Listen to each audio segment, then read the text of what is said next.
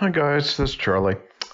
Today we're going to talk about the scarcity value of Bitcoin a little bit and just kind of give you some perspective on it. This gentleman here, Plan B, he goes by an anonymous name, Plan B. He's a quant who studies lots of things in the finance market, and he's written quite a few articles.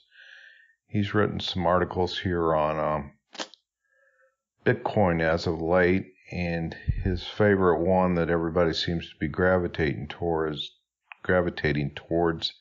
is the stock to flow model, where Bitcoin has a high correlation to follow this stair-step chart, which is called stock to flow, which basically implies that as the asset becomes more and more scarce, the value of the asset has to rise, and that's basically what he calls BTC STF, stock to flow, cross asset model. He's also done this in gold, he's done it in silver, and he shows a high correlation of the price has to rise if the value of the underlying becomes more and more scarce. And over time, he has plotted this to have a high correlation of value. And we just went through a halving here, so that halving probably is going to be right about there. So right there where that red dot is. And that's going to make this Bitcoin become harder and harder to get because it went to the miners who actually find the Bitcoins or actually secure the Bitcoin by solving the problems on the blockchain in order to validate the Bitcoins. They are, instead of getting 12.5 Bitcoins every time they solve one, they're now getting 6.25 Bitcoins. So, and that's every 10 minutes. So it got cut in half, and that happens every 4 years. That's what these stair steps are. And it goes up and down, or it basically goes up. And each time it gets harder, you notice the price has a tendency to rise. Over here on the left is the price. Started out here in his model at 10 cents, $1, $10, 100, 1,000, 100,000.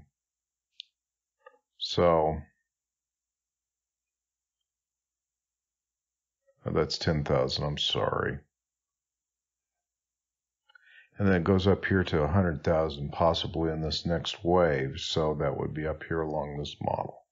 And then if you go out another 4 years, you're going to see that he's going to probably have it somewhere around the $1 million mark. So that's kind of giving you some perspective on what Plan B thinks it is. He wrote a big article on it. You can go over to medium.com and study it.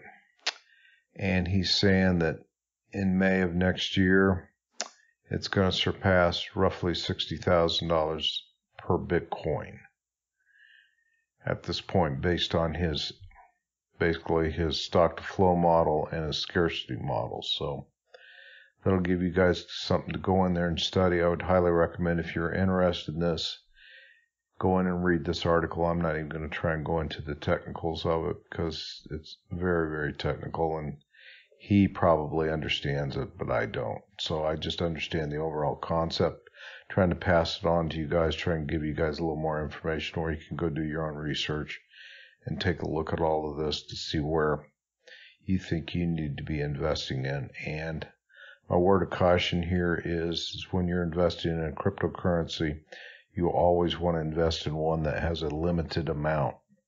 Don't be investing in those that have open-ended amounts, because that would be no different than the currency we're presently on today, where the government, if they need an extra $1 trillion, they can go out and print it. So anyway, hope that helps you guys.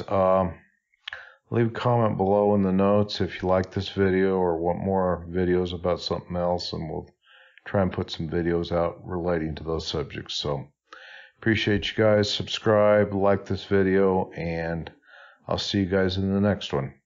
Thanks.